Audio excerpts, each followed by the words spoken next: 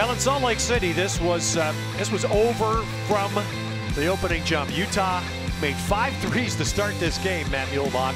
15-0 in the first 3 minutes. The absolute basketball equivalent of a first-round KO. Yeah, it was a punch to the mouth, and ASU never got up. And you know what we saw here is a team that's just absolutely rolling. They got Berkeley in the middle, but it's now been the shooters, the passing, sharing the ball, that contagious feeling when a team gets rolling. They are, no question in my mind, Ted, playing better than any team in the conference right now. And you come up with 2 big games coming up. And there they are, the Utes, who made 16 threes tonight, one off their school record in a single game. They'd love to have that kind of shooting Saturday with Arizona. A week Saturday, Colorado, still very much in the mix for the Pac-12 regular season championship. A dominant Utah 22nd win of the season.